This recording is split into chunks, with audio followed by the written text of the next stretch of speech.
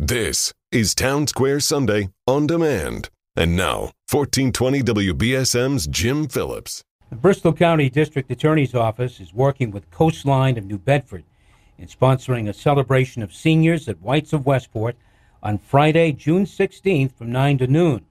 A number of agencies will be attending, providing seniors with a lot of information about elder abuse and related problems, related issues.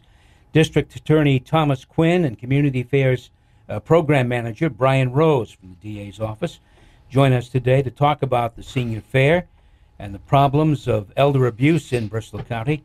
Good morning to both. Welcome. Morning, Jim. Good morning. Thanks for having us. District Attorney, how prevalent is elder abuse, either physical or emotional, here in Bristol County? You get a lot of cases? Yes, it's very prevalent in Bristol County and throughout the country, sadly. When I became district attorney almost 8.5 years ago, it was clear to me that there were significant issues facing our seniors. I mean, physical abuse is reprehensible. That's obviously happened over the years, but there have been cases of neglect that resulted in death. But more importantly, it became obvious that our senior citizens were being victims of scams, through thieves and con artists that were taking their hard-earned money and causing them a lot of mental distress and turmoil. So I created a unit, financial crime unit, which had focused on investigating elder fraud, but even more important than that was the prevention part. So I started in 2015 going to every senior center in the county, which I have visited each one, for the most part, more than multiple times, to spread the message of prevention. I think that this is the bottom line. Our seniors have done so much for our communities. They've made these communities what they are, and they deserve to be protected. And I'm not just talking about it. I've done something about it and will continue to do that, but it has to be a team effort. These are difficult cases to investigate and prosecute because they at times involve loved ones who manipulate family members.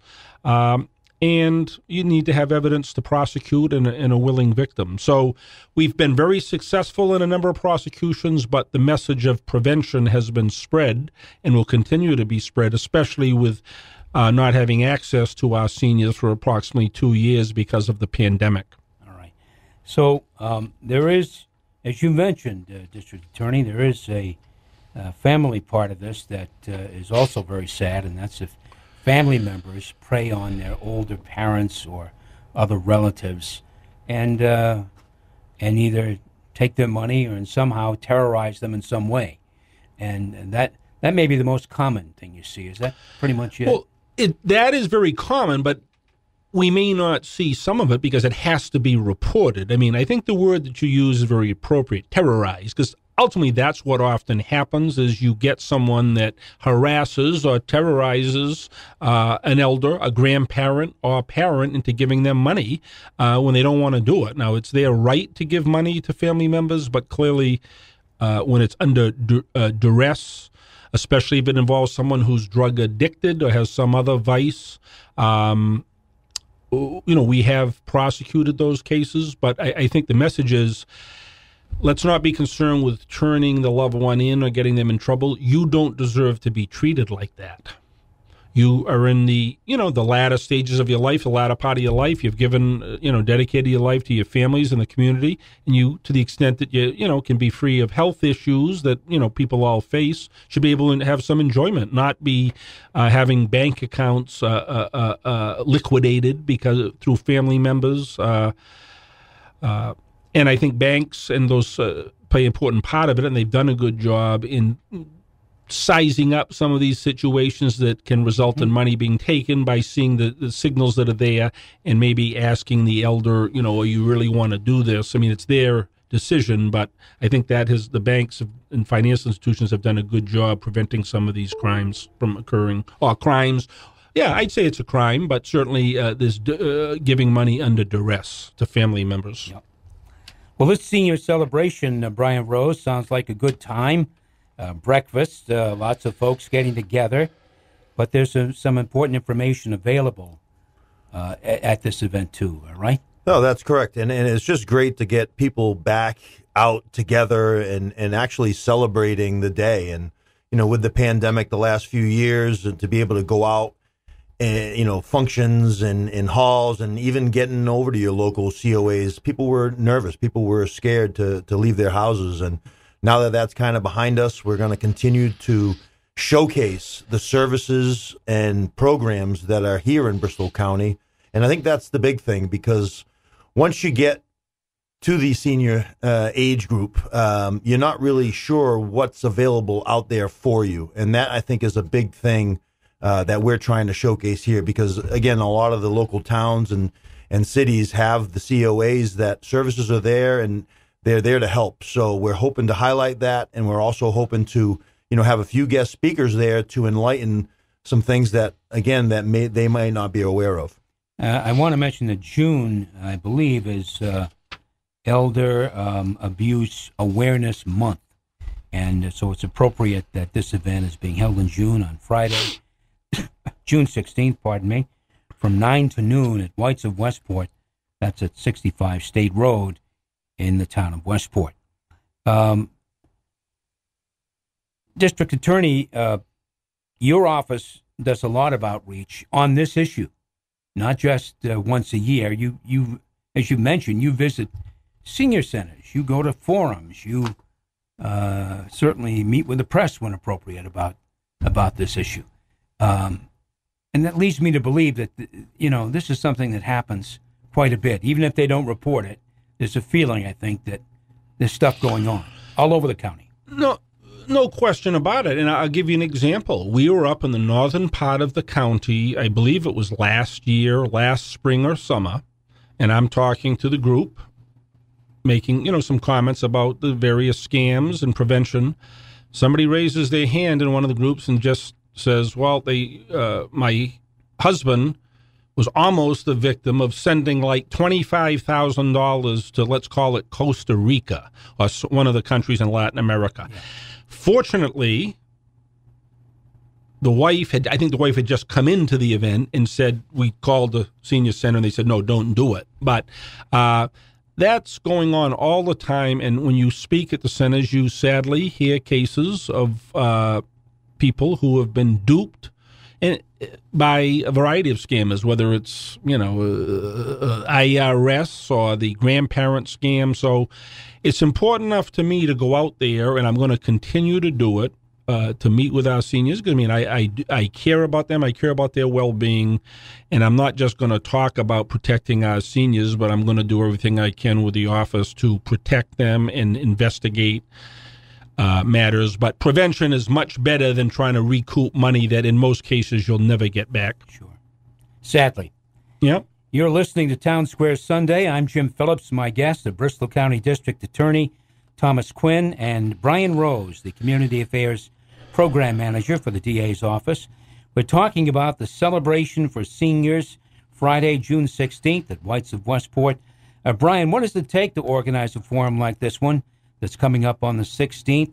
Where do these folks come from? You've got a good partner in Coastline. Absolutely. Great partnership, great collaboration with Coastline, and also all of the COAs throughout Bristol County. Again, we lean heavily on them to try to, gather the community and get the information out, and especially doing stuff like this. Thank you for having us here and getting the word out, because, again, the ability to get out and even learn one thing is going to make you better. Because, again, that's like really take pride into going to a lot of these senior centers and giving these speeches and talking stories. And sometimes hearing stories makes you a little bit smarter. So if the phone rings and it's someone portraying your grandchild saying that they're in an accident and they need money right away. Oh, I just heard that story at our speech down the road a couple of weeks ago.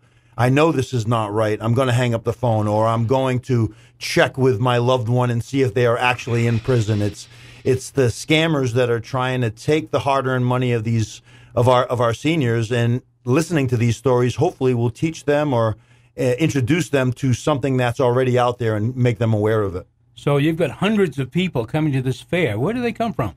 right now they're coming from all over Bristol County. We have people coming from North Attleboro, Taunton, Norton, Easton, and then you lean down here. A lot of people are coming from New Bedford, Fairhaven, Dartmouth, Westport, even Somerset, Swansea, and Seekonk. So all over Bristol County, I think the success of this day has really grown to the point where people are really interested in coming and in gaining a little bit of knowledge. Obviously, the free breakfast helps. Sure. But we also have 70 tables, resource tables there that are going to be handing out giveaways, information about services, and maybe things to look for in the community in case they are needed.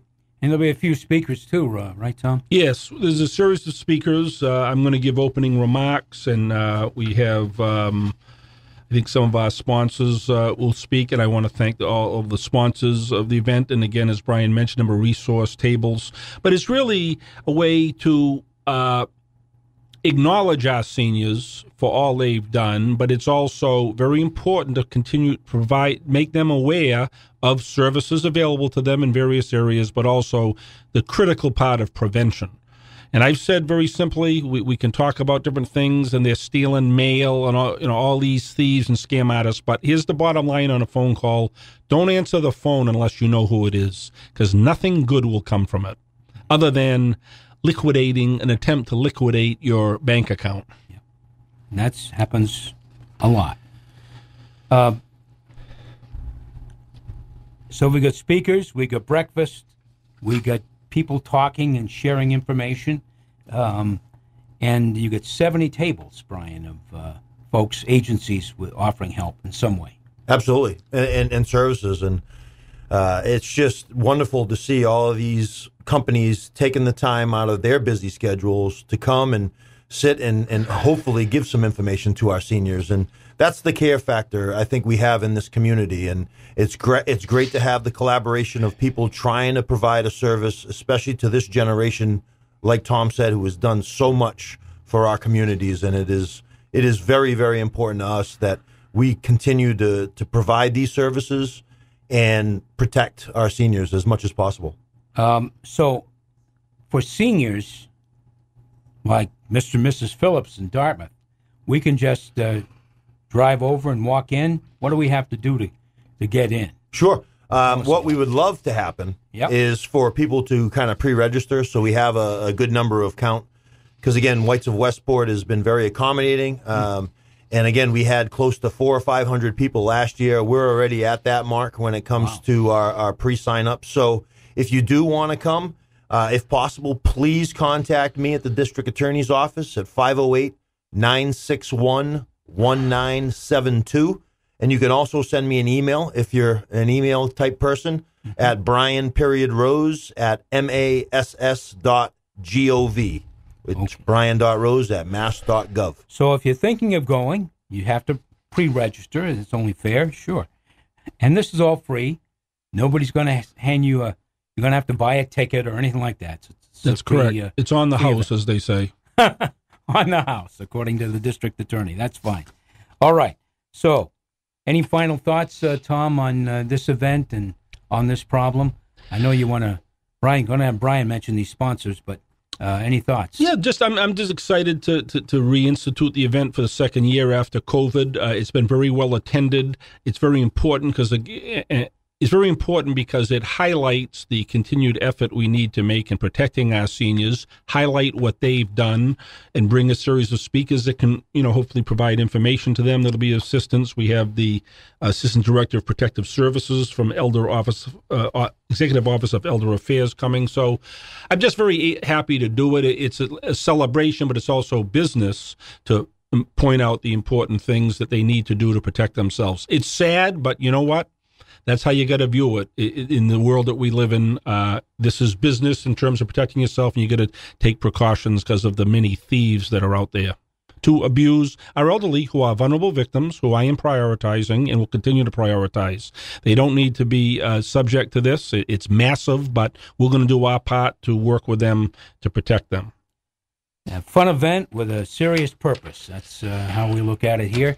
I know you wanted to mention some sponsors. Absolutely. Our platinum sponsor, Anodyne, this year, a huge sponsor for us. AARP, Senior Whole Health, South Coast Health, Mechanics Cooperative Bank, United Healthcare Community Plan, all of these people, including more, Beata, St. Anne's Hospital, Bay Coast Bank, Supernaut and Banansky, PC, Tufts Health Plan, Commonwealth Care Alliance, Fallon Health. All these groups are going to be there, and it is going to be an awesome time, and we hope that you guys can join us. And I think it's really important that, these sponsors, you don't do something like this without sponsors. You can't do it, really. No, you can't, and I do want to express my gratitude for them in assisting this and Coastline elderly. So, it's a good partnership, and we want to continue to move forward with these initiatives and protecting our seniors. My guests have been District Attorney Thomas Quinn and Community Affairs Program Manager Brian Rose. We've been talking about elder abuse in Bristol County and the senior celebration coming up on Friday, June 16th at Whites of Westport, sponsored by the District Attorney's Office and Coastline of New Bedford. Thank you both for coming in, and good to see you again. You too, Jim. Thank you. Take care. Thank you, Jim. Stay with us. Town Square Sunday will continue in just a moment.